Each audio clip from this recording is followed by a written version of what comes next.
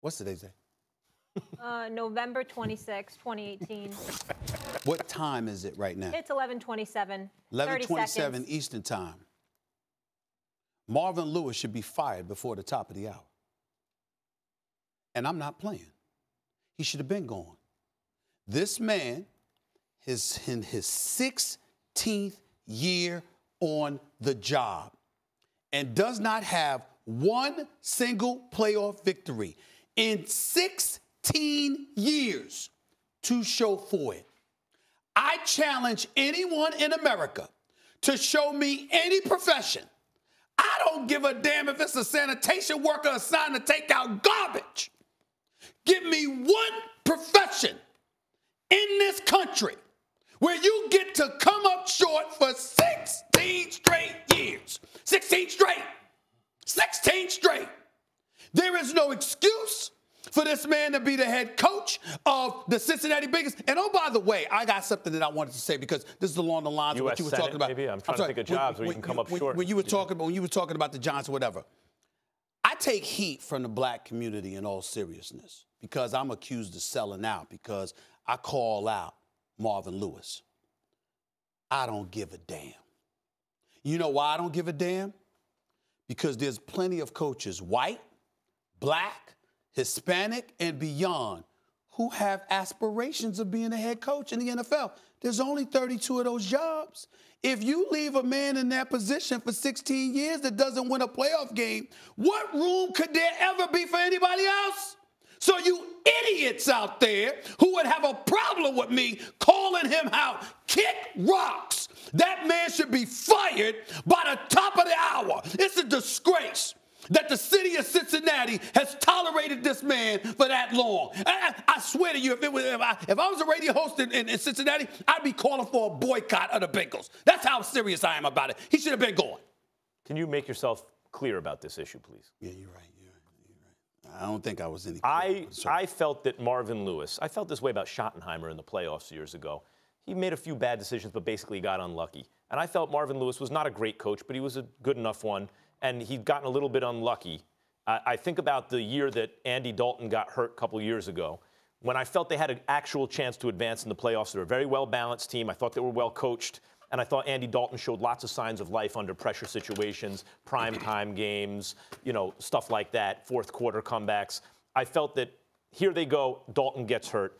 Then they let Whitworth sign away with the Rams so that he loses his protection the year they come back. And last year I thought, let's see what they could do. It looked like they were on the verge of doing something. The jury is in, right? It's in. It's over for Marvin Lewis. The question is, if you want to seriously compete, the question is now, do you do it now or do you do it at the end of the season? I don't see an upside of doing it now, particularly when the guy who seems poised to take over on an interim basis at least is Hugh Jackson.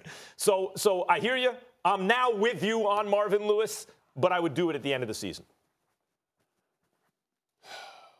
The Bengals are, like you said, 1-5 in the last 6 games. Yes.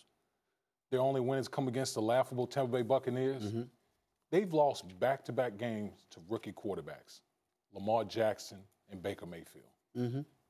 Do you know how laughable that is? And I'm not laughing at the rookie quarterbacks, but you're supposed to be a defensive-minded coach who, by the way, fired his defensive coordinator. Yes, he and did. They have gotten worse on defense with him calling the plays. Do you think that that's the Hugh Jackson hires to save his job? They've gotten worse on defense since he fired Terrell Austin.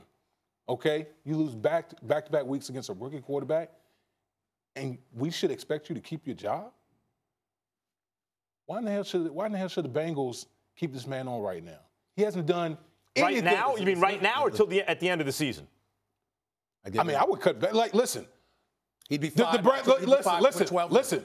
Be 5 before 12. The Browns made a move. The Browns made a move, and look what's happened with the Browns. And by the way, you could use it as an opportunity to see what Hugh Jackson could give you with that talent and see what happens. You could do that. Not saying I'm advising it, but you could do it. Here's my whole point, and I'm dead serious about this. When you are an organization that has a coach in that position and you keep him employed, you're saying to the city, keep giving us your money like the suckers you are. We're fine because we don't prioritize winning. What we'll do is we'll try to sit there, we'll accumulate some talent. We'll try to be respectable, okay? But then if we don't win anything in the postseason, so what? We want your money, but we're not going to try to maximize anything here because we're comfortable. This is what they have done to the city of Cincinnati. Cincinnatians deserve better. They've been treated like a bunch of suckers. As far as I'm concerned, they should show up. And they should not show up to watch a Bengals game. Let them play in front of an empty stadium. So your bigger issue with owner Mike Brown for tolerating for 16 years? I've always had an issue with him. It's just that I'm one of those guys, like I tell Mike He did get to the playoffs, What about the So I Dolan get that part? he didn't win in the playoffs. Don't roll your eyes at me. There's a lot of teams that haven't consistently made it to the playoffs. I have repeatedly stated Marvin Lewis hasn't won a playoff game in 16 years. I never say he didn't got to the playoffs 7 times. He's 0-7 as a head coach. You 16 years. Let me ask you a question, Molly, since you brought it up. Playing devil's advocate. Well, let's play devil's advocate.